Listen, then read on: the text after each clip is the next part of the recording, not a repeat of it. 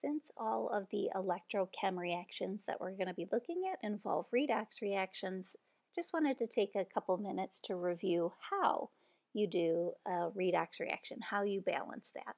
So you might remember from doing this earlier in the year that you could balance the reaction in an acidic solution or in a basic solution. So we're going to start by reviewing how we balance those redox reactions if they were balanced in an acid. So your first step is to take that reaction and break it up into two half reactions, one for oxidation, one for reduction. So if you look at the iron on the left, it has a charge of +2. The iron on the right has a charge of +3. And so that means during the course of the reaction that iron loses an electron somehow. LEO, lose electron oxidation. So where does that electron go? You can't just make it vanish. It must be going to the permanganate somehow to make that permanganate ion turn into a manganese +2 ion. Our next step, once you've broken it into two half reactions, is to balance for mass. So first, make sure that you balance anything that's not a hydrogen or oxygen. So if you have any element that's not hydrogen or oxygen in your reaction, you would balance it just like any other balanced chemical equation that you've written for years now. But if you have a oxygen or hydrogen to balance, those require some extra steps. So usually when you look at the reactions, one side often has too many oxygen atoms. What we're going to do to correct this is to add water molecules to the oxygen deficient side. So if you look at our iron, it goes from iron +2 to iron +3. Mass-wise, it's already balanced. You have one iron on the left, one iron on the right. That guy's good. It's our reduction reaction that we have to worry about for balancing for mass, because the reactant side has 4 oxygen atoms and the right-hand side does not have any oxygen atoms. So we need to balance those O's, and we can do so by adding water to the oxygen deficient side. So since we have 4 oxygens on the left, if we add 4 water molecules to the right-hand side, that's our way of balancing our O's. So now our right-hand side has 4 O's as well. But by adding water, we've added some hydrogen ions into solution as well. So now our right-hand side has 8 H's and our left-hand side does not have any. So our next step is that we have to balance our H's.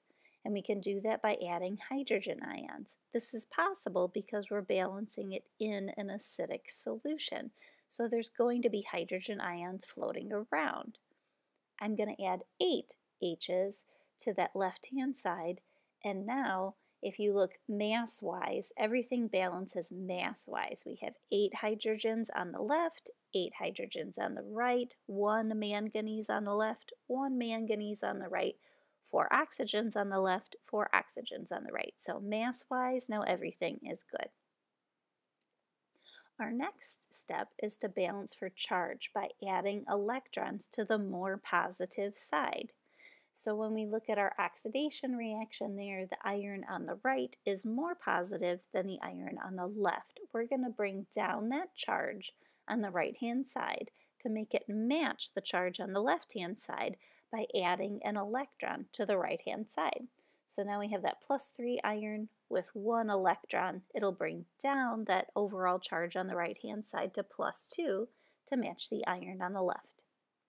When we look at our reduction reaction, right now we have 8 positive hydrogen ions and a permanganate ion with a charge of -1. So the left-hand side has a net charge right now of +7. The right-hand side you have the manganese +2 and neutral water. So we have +7 on the left, +2 on the right.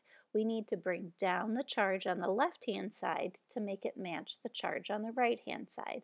That means we'd have to add 5 electrons to the left-hand side. Now we have to multiply each half reaction by a factor so that the number of electrons match, because they're not different electrons. The electrons that are being lost in the oxidation reaction are the ones that the reduction reaction is gaining. Remember, it's a transfer of electrons, so you can't lose 1 and gain 5. That doesn't make sense. So we're going to multiply that top reaction by 5 to make the number of electrons match the number of electrons in the reduction reaction. So now, by that multiplication of 5, our iron is losing 5 electrons, and then those 5 electrons are being gained by our permanganate. Now we can add the two half reactions together. So if we do so, our electrons would cancel out. Here is our net overall reaction of what's left. And so we said before it's balanced for mass already, and now we can do a quick double check to make sure that it's also balanced for charge. So we have the +8 from the hydrogen ions, the -1 from the permanganate, and then 5 plus 2s from the iron. So +8, -1, +10. That's a +17 on the left. On the right-hand side, we have 5 plus 3s, so that's +15. Our manganese is a +2, and then neutral water. So it's also +17. So we're balanced for both mass and charge. There's our overall reaction. But what if you wanted to balance your reactions in a base? What if it had said in the beginning that we were balancing that same exact reaction, but in a basic solution? Steps 1 through 5 are going to stay the same. The problem is you wouldn't have any free-floating hydrogens available in a basic solution, so you can't have any H pluses left over in your net reaction if it's being balanced in a base. So what you would do is neutralize each of these hydrogen ions with some hydroxide of ions, which would be available in a basic solution. And then you want to make sure that you repeat that process for both sides and simplify. So let's say that that reaction from the previous slide had been balanced in a base. So we take that original reaction right there, and we'd say, oh, there wouldn't be any hydrogen ions floating around in a base.